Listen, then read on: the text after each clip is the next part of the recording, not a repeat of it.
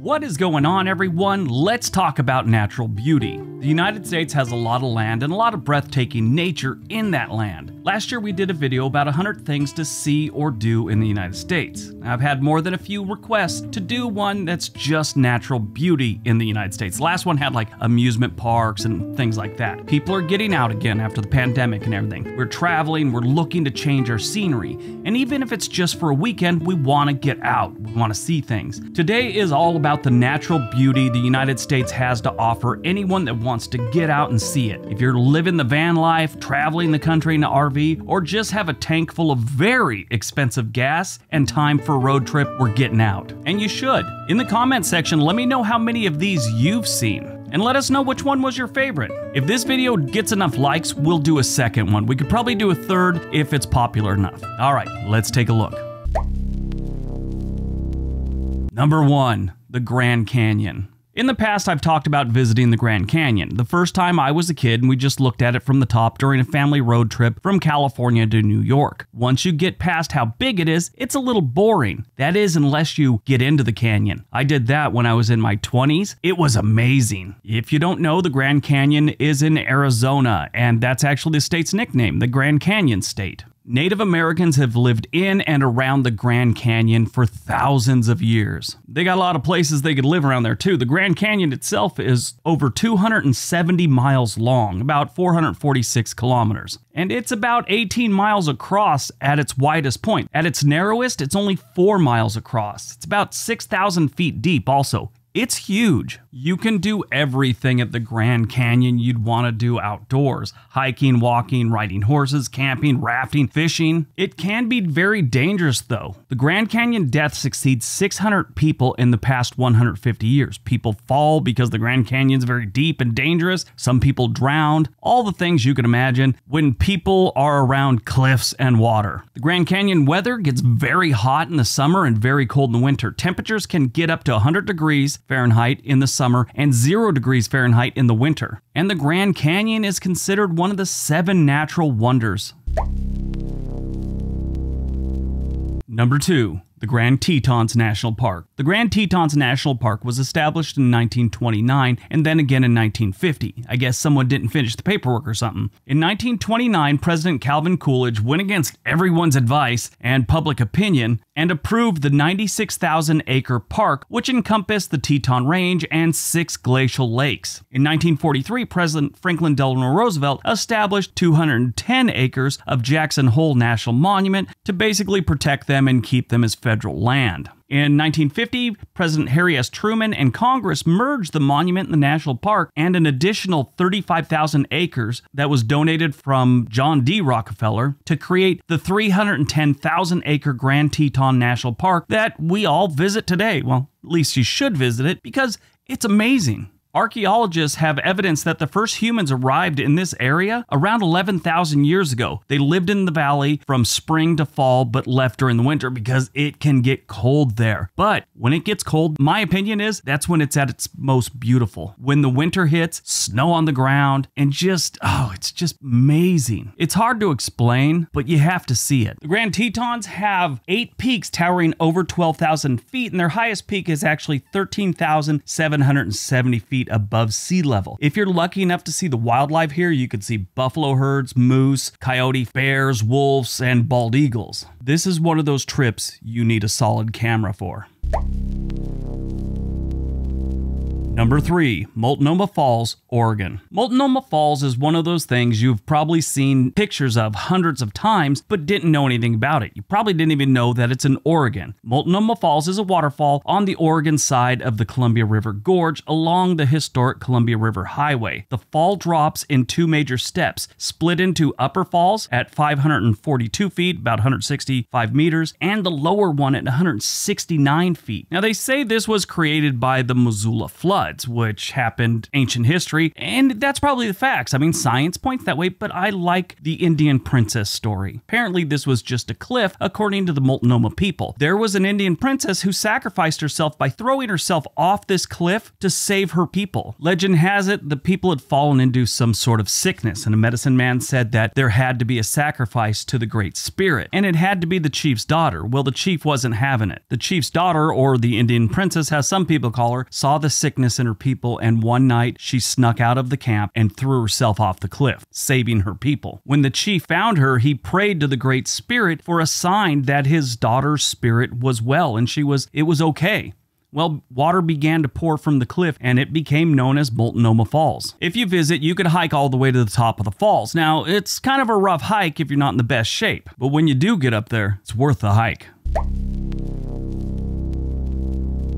Number 4. WAILUA Falls, Kauai, Hawaii. Besides being really hard for a Caucasian mainlander to say, WAILUA Falls is amazing and worth the hike. WAILUA Falls is 173 feet high, and it is located on the South Fork of the Wailua River. If you decide to hike this trail to go see the falls, look for a keep out sign. If you see the keep out sign, you're in the right place, keep going. A lot of people go here to leap off the falls. Now, it is dangerous, so I don't advise that. Actually, in 2016, a man hit the rocks on the way down and was lucky that someone was there watching and swam out and saved him from drowning. He was out cold. The pool at the bottom of the falls is great to swim in. It does have some currents near the waterfall, but it's definitely something fun to swim in. Take a GoPro or some other waterproof camera while swimming, take a picture up the falls. One thing to keep in mind about this waterfall, the whole jumping off thing, that is illegal, so don't think you're not going to get in trouble if someone official sees you doing this. Back in ancient times, this was how Hawaiian men proved their manhood. They would jump off this falls. If you do go here, there are 2, maybe 3 trails. The one furthest from the parking lot is the one you want to take because it's not as steep, and the path is usually pretty muddy and slippery, so that means if it's extra steep, muddy, and slippery, it's really hard to get up. So keep that in mind.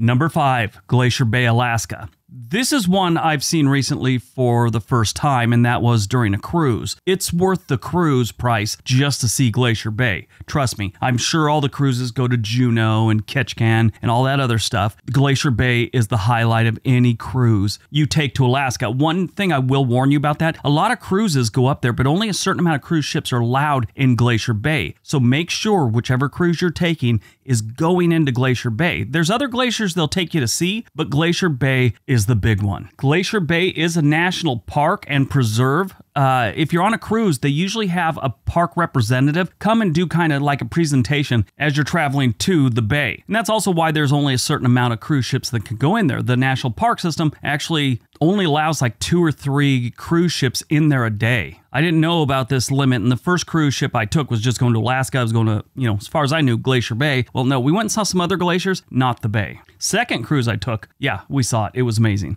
President Calvin Coolidge proclaimed the area around Glacier Bay as a national monument under the Antiquities Act on February 26, 1925. Then in 1980, President Jimmy Carter created the Glacier Bay National Park and Preserve, kind of taking it a step further to protect it. Another little thing you should keep in mind if you do take the cruise for this one, make sure you get a cabin with a balcony. There's nothing better than sitting there on your own balcony, drinking hot chocolate or coffee and looking at these glaciers. It's amazing. If you don't have a balcony and an inside cabin, you got to go up on deck, and it's not as comfortable as your own balcony. Trust me on that one. I mean, there's a lot of cruises where you're not going to be in your room that much, so you can get the cheapest room you want. Let's say you're going to the Bahamas. This one, spend the extra money, get a balcony, get a good balcony room, and enjoy the glaciers.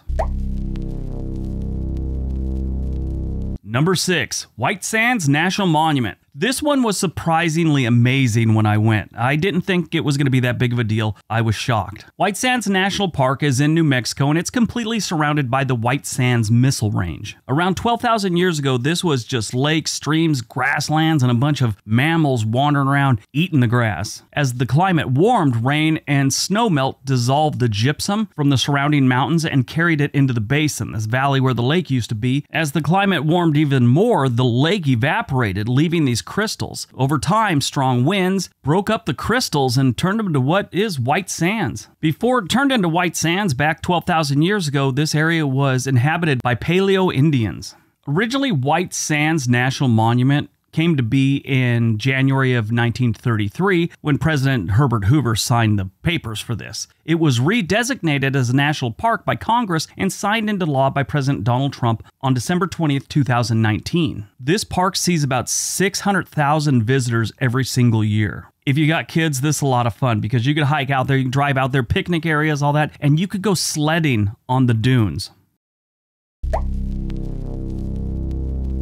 Number 7, Monument Valley Navajo Tribal Park. Now, that's what it's officially called, but most people just call it Monument Valley. If you watched old westerns from the 40s, 50s, 60s, and even into the 70s, I'm sure you've seen this area, and it looks otherworldly. Monument Valley is actually located on the Utah-Arizona state line, near Four Corners. The valley is a sacred area that lies within the territory of the Navajo Nation Reservation. Now, if you go there, keep in mind that parts of Monument Valley, like Mystery Valley and Hunts Mesa, are only accessible by a guided tour. So if you're going there thinking you just drive through everything, no, you have to have a guide. This one can get very hot in the summer. I mean, very hot. Like from May through, I'd say September, you're looking at probably over 100 degrees. Around December, January, and February, it might get into the low 70s, high 60s. So keep that in mind. Now, it is a desert, and if you've never spent a night in the desert, it can get brutally cold at night during certain months. And that's usually the December, January, February, March time. Like below zero at night sometimes.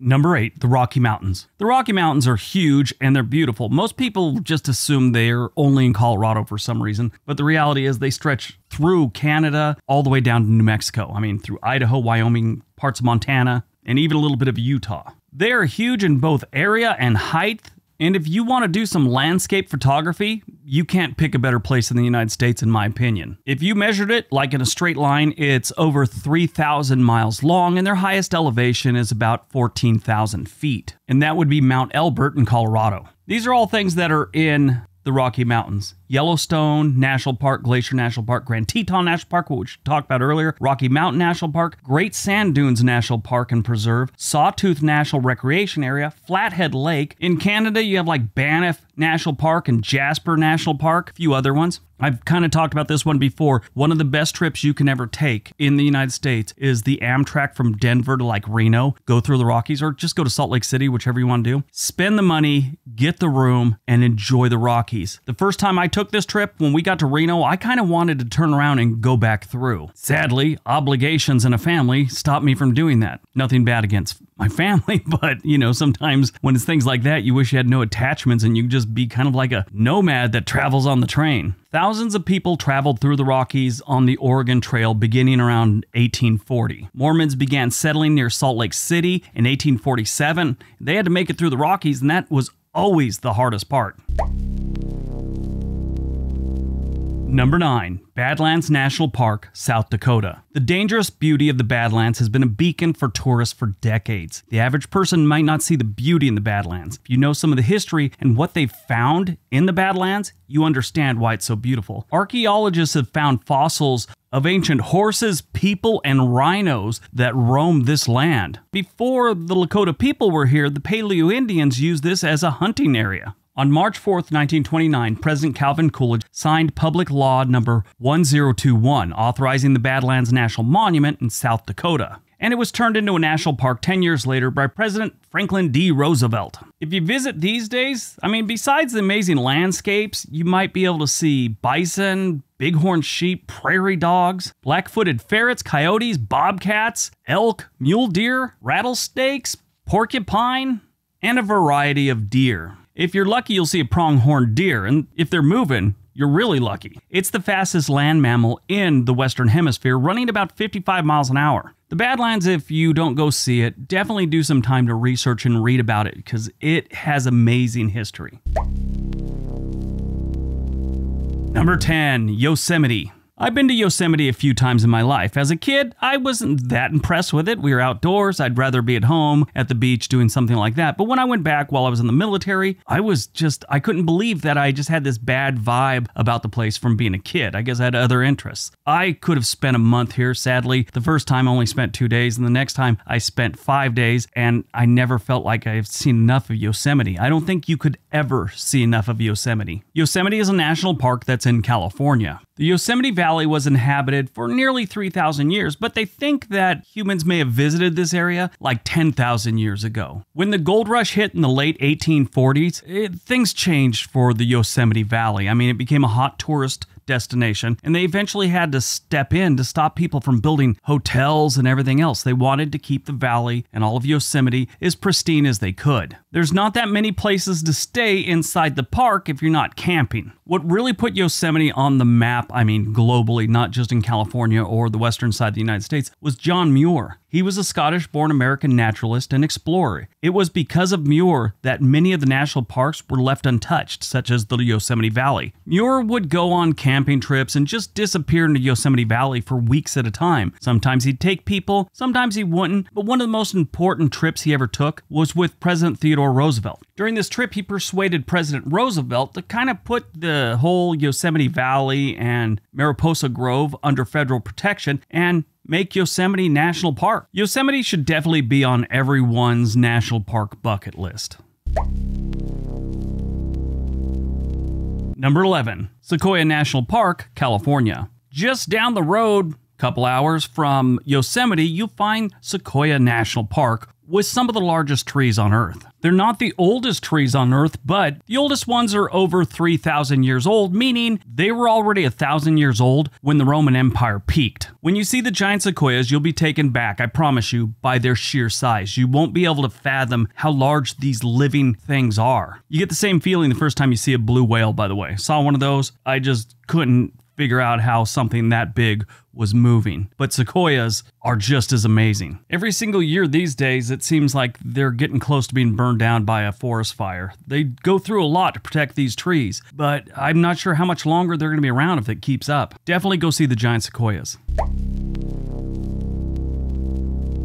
Number 12, Smith Rock, Oregon. Smith Rock is a state park in central Oregon's high desert near the community of Redmond. If you like doing things outdoors, it's hard to find a place that has more to offer. They got a river there, they got rock climbing, they got fishing, they got hiking, they got mountain biking, all in an amazingly beautiful setting. Every time I've gone there, I've found just amazing people, and it's almost like this hippie vibe by every single person there, that they're just happy to see you, willing to talk, just out to have a good time and be happy. I think a lot of that has something to do with why I think this place is so amazing. I mean, the land is great. They got the Crooked River flowing right through the whole thing. It is one of the best things to see in Oregon, in my opinion, and Oregon has a lot of things to choose from. Now, they're not really sure how it got its name, Smith Rock. One story published in the Albany State Rights Democrat in 1867 stated that Smith Rock was named after John Smith, who was a Lynn County sheriff and Oregon state legislator in the 1850s and 1860s. Another story claims that it was named after a soldier named Smith who fell to his death from a rock in 1863 while his unit was camped nearby.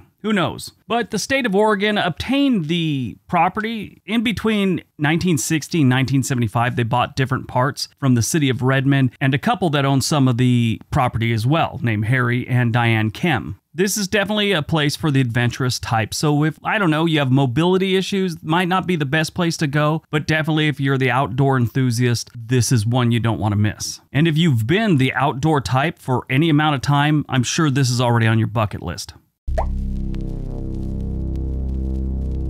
Number 13, Acadia National Park, Maine. This is an amazing national park. This is my favorite national park on the East Coast, I think. I've been there a couple times, once during the winter, which it's beautiful, but I almost would prefer to go in the spring, which is when I went the second time. It gets muddy, it gets cold, and it gets hard to get around and see as much as you want to see when it's raining, drizzling, or snowing too much. So keep that in mind. Summer and spring is probably the best time to visit Acadia National Park. Acadia National Park is 47,000 acres on the Atlantic coast. It's a recreational area on Maine's Mount Desert Island. The animals you could see here are across the map. I mean, you could see bear, moose, seabirds, and whales all from this area, and you're not too far away from Bar Harbor, which is a cute little city, town, whatever you want to call it. Now, if you want to hike around, the best time to go is in the summer or the spring, but if you want to see something beautiful, go in the fall to see the leaves change color. It's awesome. If you do decide to go in the winter, you're going to want to go snowshoeing and cross-country skiing. Try that. It seems a little hard at first, but once you get the hang of it, cross-country skiing is a lot of fun and a great exercise. Number 14, Watkins Glen State Park, New York. Now, this one probably isn't really on many people's radar. I've been to this one once, and I thought it was great. Watkins Glen is a village in the Finger Lakes region of New York. Originally, it was opened in 1863, and it was a privately run tourist resort type thing. And then in 1906, it was purchased by the state of New York, and that's when it got the name Watkins Glen State Reservation. Again, a great place to do cross-country skiing. You could go fishing, hiking, hunting, just camping in general. The thing I like is all the paths have this amazing old school masonry or whatever you want to call it. Basically, they're rock-built steps, bridges, it's so neat. The park is open year-round, but not all the facilities are available, obviously, during the off-seasons. If you're from New York, you've probably know about this or already been to it, but Watkins Glen State Park is just a great place to hike, walk around, take some pictures, and enjoy the landscapes. Number 15, Crater Lake, Oregon. Back to Oregon we go, and probably one of the most famous lakes on the West Coast, Crater Lake. Crater Lake is in south central Oregon, and it's the main feature of Crater Lake National Park. This was actually a volcano at one time, and it collapsed, creating, for lack of better words, a giant cup. And that cup gets filled up with rainwater and snow every single year. The water never goes down. There's no creeks or rivers flowing into this lake, and it is the deepest lake in the United States. Crater Lake is one of the only lakes in Oregon that allows you to fish without a fishing license. So if you want to go fish here, you don't have to pay the man. You just put your line in, fish all day. The reason for this is the lake's not supposed to have fish, never had them. Then in the late 1800s, a newspaper guy named Will Steele decided the lake needed fish and he wanted to stock it. So he offered some local kids a dime for every minnow they brought to him. So he gave them each like $2 and sent them on their way. He drove 45 miles to the lake. Most of the minnows had died, but there was still 37 left, and he put them in Crater Lake. And that's how they have a fish problem now. So they're more than willing to have anyone go there and fish if you want to. Crater Lake's one of those places I think you should see in the winter. When it's covered with snow all around the outside of the lake and the rim of the lake, it's amazing. During the summer, it looks okay, but I really was taken back by how beautiful it was during the winter. Swimming in Crater Lake is legal, but you could only do it in this one area called like Fleetwood Cove or something like that. You could do a bunch of other things besides fish and swim, and there's actually a 2-hour boat tour given by park rangers from the Crater Lake National Park.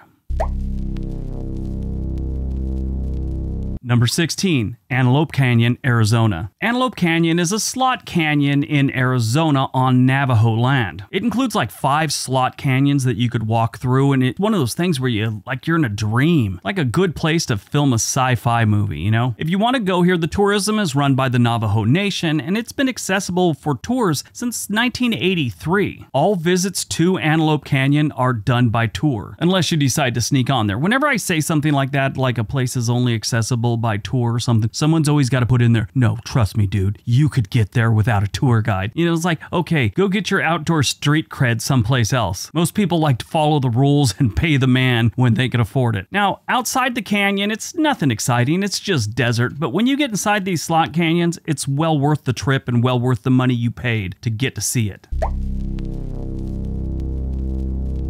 17. Lake Tahoe, California and Nevada. If you've never been to Lake Tahoe, I'd suggest it. It is one of the most beautiful lakes I have ever been to. Been there several times in my life. Every single time, it's just one of those things, you sit there and you stare at this lake and the surrounding area. It's beautiful. And I've never been bored at this place. Even if I'm just laying on a rock staring out into the lake or the woods, it's just a great place to sit and get back with nature, you know? Lake Tahoe is south of Reno, Nevada and west of Carson City, Nevada, and the town of South Lake Tahoe is where most people will stay. I wouldn't say most, but a lot of people stay in South Lake Tahoe. That's actually on the California side. I will give you the heads up on this one. If someone suggests you go to the Secret Cove, you might see a little too much nature there because this is a nude beach. So be prepared. That's usually one of those things that if you go there, someone that doesn't know about the place, their friends suggest they go there, and when you walk there, there's some naked people there, and they're normally not the type of people you want to see naked. It's not like someone's running some day trips for Victoria's Secret models down to the Secret Cove on Lake Tahoe. It's normally like retirees lathered all up in sunblock. But that's just one part of Lake Tahoe. Lake Tahoe is a beautiful place to visit, beautiful place to stay. My suggestion is get a place to stay in South Lake Tahoe, go out on the lake, kayak, whatever you want to do, then go gamble at night right across the state line. Number 18, the Mendenhall Glacier Caves, Alaska. Now this is one I have not been to yet, but I'm definitely gonna go to it. I hear it's amazing, the pictures look awesome, and more than a few people have suggested I do this. The Mendenhall Glacier is about 13.6 miles long, and it's located in the Mendenhall Valley in Alaska, about 12 miles from downtown Juneau. Now I've seen the Mendenhall Glacier, and I've been to Juneau, I just never went inside the, caves. If you go on a cruise, this is one of the things they offer you to go see, and it's pretty cool. They have a Mendenhall Glacier Visitor Center right there. You can get really close to the glacier, get some great photos. You could sign up for one of those excursions from your cruise that will take you into the caves. As you get off your cruise ship, even if it's not something that's offered on your cruise line, you can get off there. There's people set up right outside the exit of the ship or the gangplank, whatever you want to call it, and there's always someone there that'll take you to the caves. Number 19, Big Bend National Park, Texas. So this is another one of those places that you've seen in Westerns from the 1930s, 40s, 50s, and 60s. It always seems to show up. I've been there twice, and I don't know what it was, but there's something about this place that I just really love. I mean, it's desert, but for some reason, I love this place. I don't like the desert. I can't stand the desert, but I love going to Big Bend National Park. And I talk really fast. It's Bend, as in bend something, not Big Ben, the clock tower or whatever. People always think I'm saying Big Ben. It's Big Bend. But the Rio Grande borders Big Bend National Park, and a lot of people kayak, canoe, raft all the way down this area. You go into these canyons. It's amazing. Take a camera. The sunsets are worth it. All right, before we get to the last one, don't forget, let me know which ones you've been to. Also, we have another channel called On This Day. There's a link down below. All right, on to number 20.